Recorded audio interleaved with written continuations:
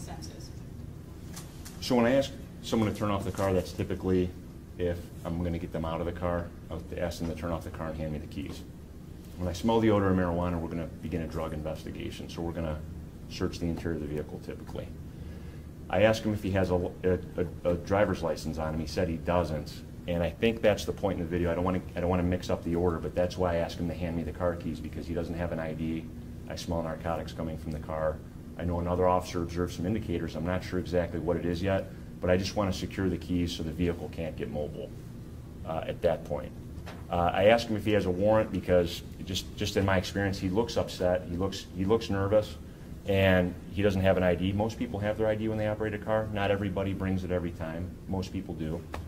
So that's why I ask him if he has a warrant.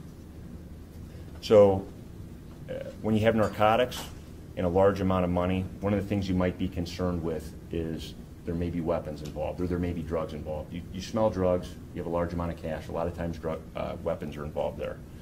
Narcotics training, we do when we get hired here. We go up to our narcotics unit, and it's one of the things that they call it the Holy Trinity. If you have money and guns, you'll find drugs a lot of times, or it's 2 out of the 3 usually have the third one. It's one of the things that they train us in our narcotics unit here. Also, he takes that money out when he gives me his ID, and he passes it to the passenger. So when we're dealing with narcotics and people start passing items in the car, that's going to raise your behavior that they're passing items. I've had narcotics rolled up in money, or just the fact that he took money out and handed it to her was odd to me. This is Michael Amiott, a pretty awful police officer if I do say so myself. He was recently found guilty for 1 count of assault and 1 count of interfering with civil rights. But if you watch corporate media, you probably haven't heard about this story because they're too busy feeding you the fact that Kim Kardashian and Pete Davidson just broke up. In 2017, Amiott conducted a traffic stop on Richard Hubbard for driving with a suspended license. The stop escalated for no reason, resulting in Amiott repeatedly punching Hubbard and leaving him seriously injured. This case took a whopping 5 years to go to trial, but the trial lasted only 5 days before they found him guilty. I'm going to show you guys a clip of the trial where the jury convicts Michael Amiott for assault and violating civil rights, and you guys let me know your thoughts and opinions in the comment section. The heading in the Euclid Municipal Court, Cuyahoga County, Ohio, State of Ohio, plaintiff versus Michael Amiott, defendant. Case number 19CRB00890, verdict.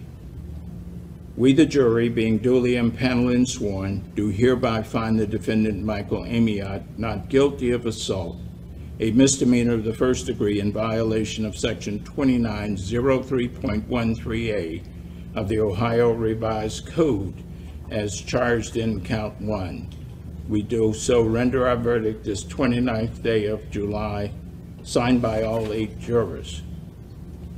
Verdict.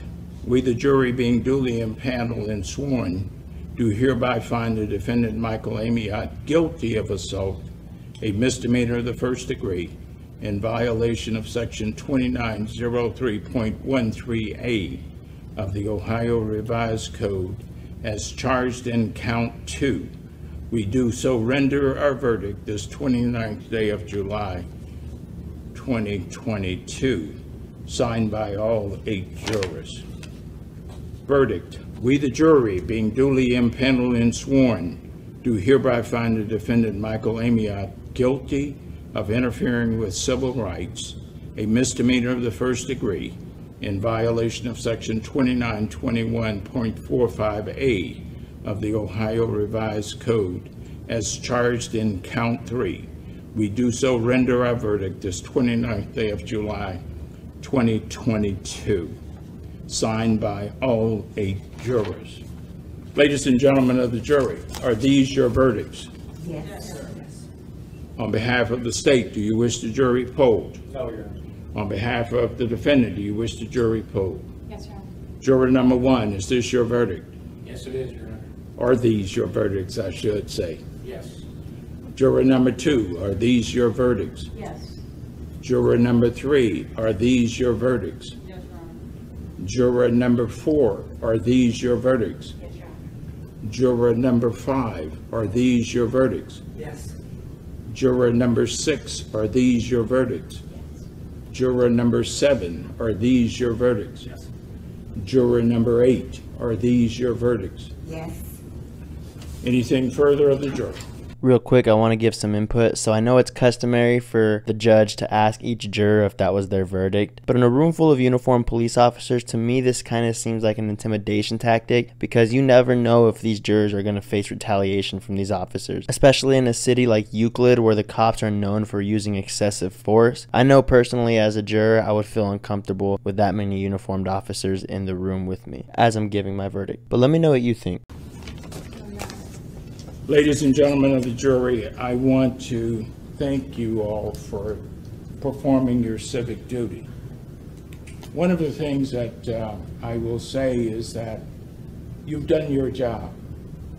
You came, you heard the evidence, you applied the law, you made a decision.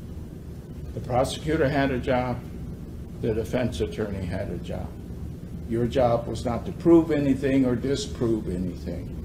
Your job was to determine what was presented to you, determine the facts, apply the law, render a verdict. You did that. You should leave feeling that you've done your job. No second guessing, you've done your job. If someone else didn't, that's not your job. You've done it. With that, you will be discharged. If you'd like to hang around a few minutes and talk with me, I will do that. If you do not, that's entirely understandable. Sometimes the lawyers would like to talk with you to determine how they came across to you. But again, that is your decision as to whether you wish to speak with them. With that, anything prior to discharging the jury? No, Your Honor. On behalf of the defendant, anything? Ladies and gentlemen of the jury, thank you very much. You are discharged at this time. If you want to wait in the jury room, I'll meet with you later. With that, you're discharged. All rise.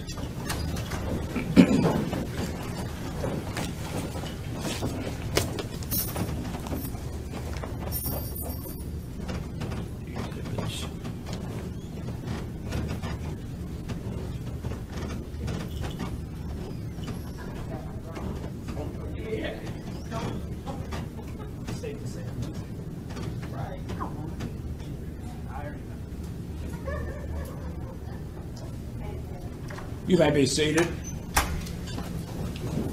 Based upon the verdicts rendered by the judge, the jury, the court at this time will enter on, with respect to count 1, a finding of not guilty.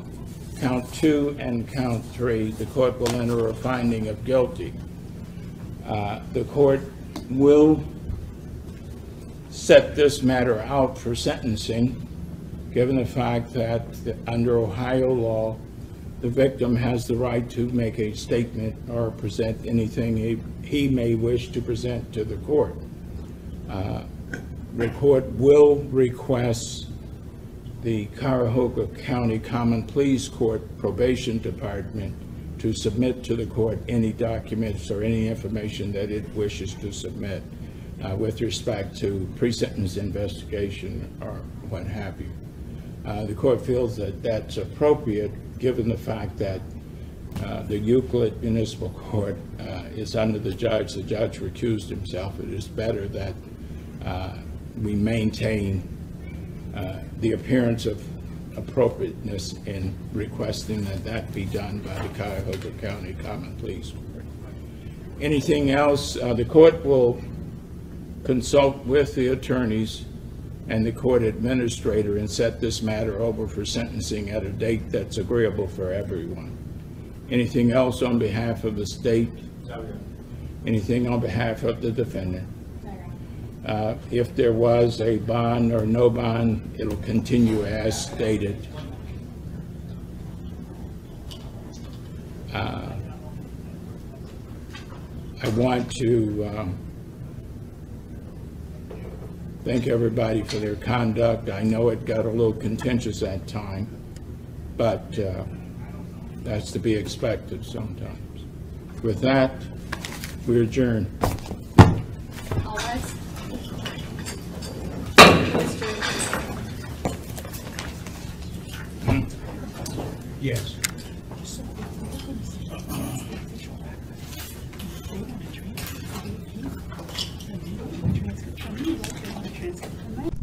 Alright, and that's going to do it for today's video, but I want to add some more real quick before I go. So back in 2017, Amiott was initially suspended for 15 days without pay after this incident happened. But the mayor tacked on another 30 days, and eventually he was terminated due to the complaints for his conduct. Like I said, the case took 5 years to go to trial, which is absolutely ridiculous. And some more backstory on Amiott. He worked with the Mentor Police for about a year before signing on with the Euclid Police in 2014. The Mentor Police chief went on record stating that Amiott was struggling with meeting their standards, so that's why he transferred. Ohio Revised Law 2935.09.10 states that if you have knowledge of a crime in Ohio, you can petition the judge, giving them your evidence to do an investigation and order an arrest. And that's how this situation came to trial. Not only that, but get this. After the trial, the Fraternal Order of Police issued a statement that said, "We are disappointed in the jury's guilty verdict. We remain confident that Officer Amiott's actions were reasonable given the circumstances, and we continue to stand by him." It's comments like this that would make me fear retaliation if I was a juror in this specific trial.